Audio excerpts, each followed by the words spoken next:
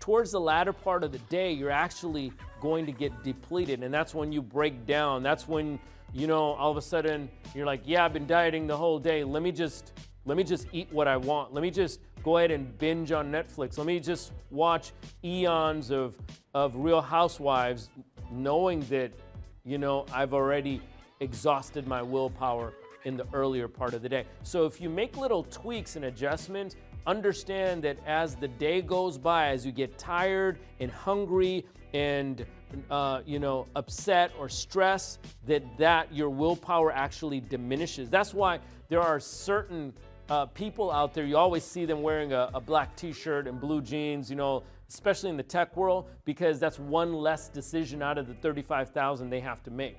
I like to dress, so I'm not gonna just wear a black t-shirt and jeans every day. That's not me. That's cool. I don't have their money.